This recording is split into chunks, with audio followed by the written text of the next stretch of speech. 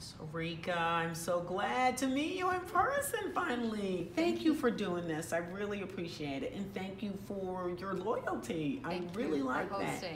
Oh yeah. You're one of the ones that have reached out and says, I like what you're doing. Here's something I think you should know. I appreciate that. I welcome feedback. So people, feedback. She can attest to it. I listen. Yeah. So now though, you're here today, of course, to tell your Herstory. And one of the things that I noticed, and we sort of talked about it, was people who are, what are they, the sandwich generation? Not people, women mainly. Because they're women, they're taking care of their aging parents, they're taking care of their husband, they're taking care of their at-home kids, and they have a job. Yes.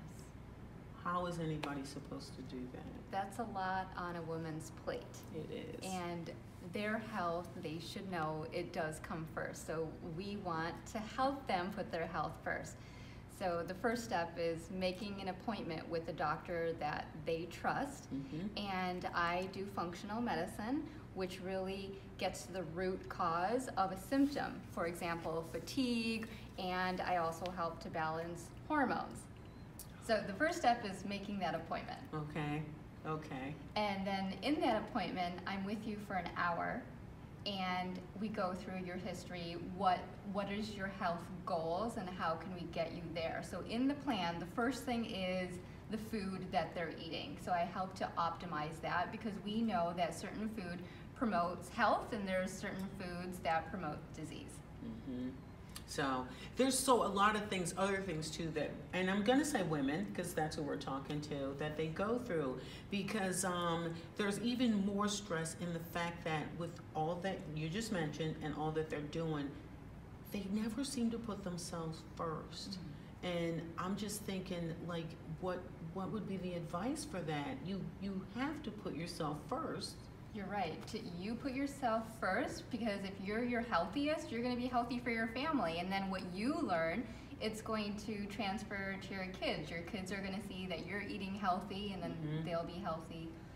That's true. It's interesting you say that too, because we spoke with another woman earlier, and she did a wellness with food for her family, and she says now her daughter's doing it on Instagram, which is really nice. And her friends of the kids, they all know it, because they come over, they have a brownie, but it's got something else in it besides just chocolate and things like that. Definitely. Yeah, yes. Okay. Vegetables is a huge thing. Like women, we need to up our vegetable intake. We need 1 pound a day of vegetables. And it's the rainbow. We have to make it fun. That's all. Oh, that's what I said. Because I post my food and I say, look at my food, it's so colorful. I call this food integration. Look at how well they all get along together. It's delicious. Yeah. So no. So absolutely. All a variety of phytonutrients, antioxidants, and that's what's really going to decrease inflammation, so decrease disease. So explain exactly what you based all this on, and how you see this happening, that you can change people's lives with. So functional medicine, it's evidence-based medicine. It is all from research, and we focus on like healing the gut, because most disease starts in the gut. And the first step to healing the gut is to eat the right foods.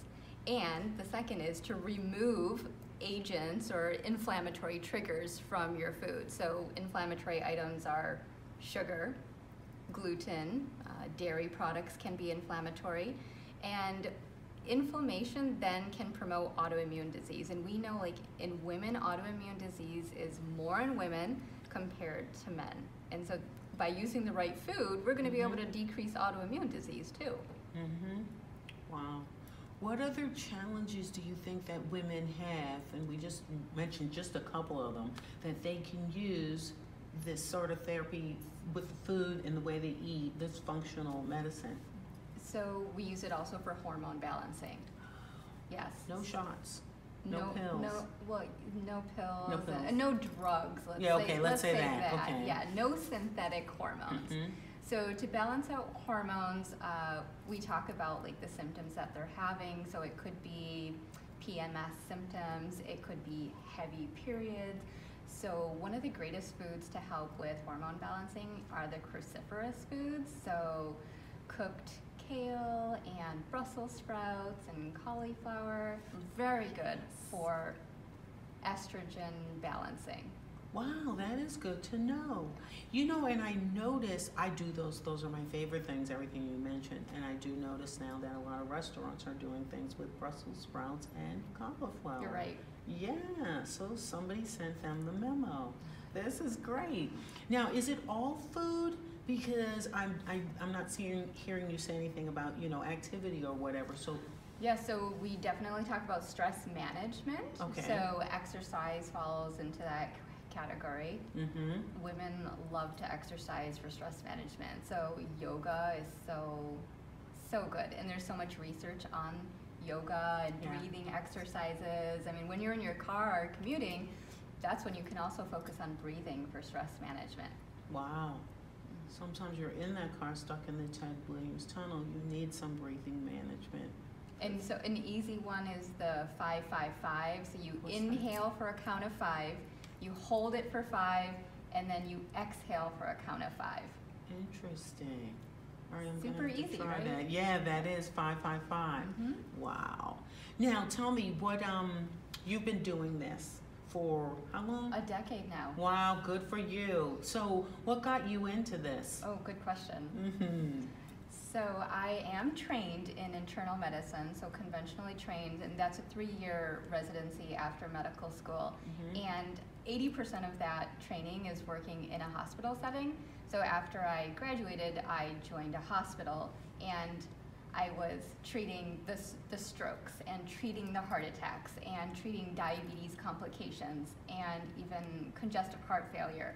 So we would use the drugs to get them out of the acute situation. Mm-hmm. And then we would discharge them back home, and they would follow up with their primary care doctor. And then they would come back like in 3 months with the same thing, like the diabetes out of control, back in congestive heart failure. So I knew there was a piece that was missing in the prevention from their doctors. Yeah. And they were not getting the prevention, and like what foods they can be eating to really decrease their diabetes complications. And so I met my now husband, and he was in the world of functional medicine, and so I started going to conferences, and I met other medical doctors all across the country using food as medicine, and let's get to the root cause, and let's do this kind of testing in the lab work to see what nutrients are deficient in people. Mm-hmm. So we live in New England. Vitamin D deficiency is so prominent here. There was a study that was done that shows that we don't get enough vitamin D from November until March. Oh yeah. Right? No sunlight. And vitamin D deficiency is associated with autoimmune disease, inflammatory bowel disease,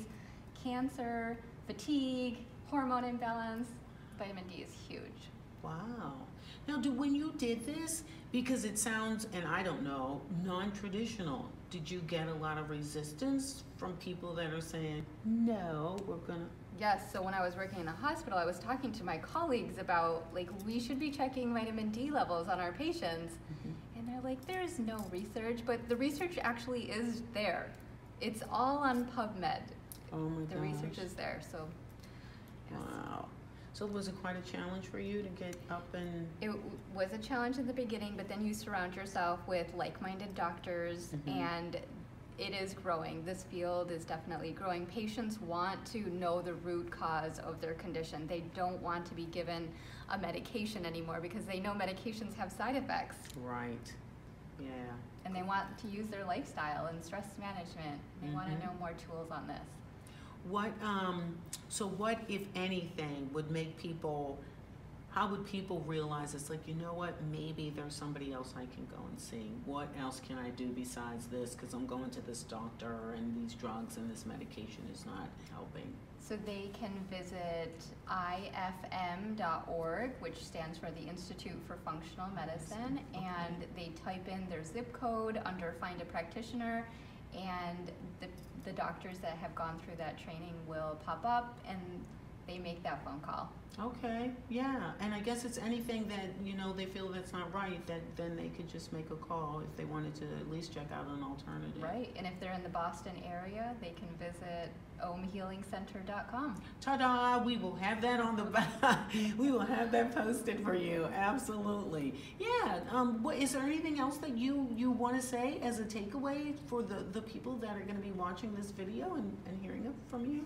That's a good question. So listen to your gut. If your gut is telling you there's something else that's missing from the plan from your doctor, listen to it and know that there is definitely a natural way to help your symptoms and reverse disease. That's like literally and figuratively, listen to your gut. Yeah. Thank you. Thank you. This is great. I really appreciate you doing this. Anytime. All right.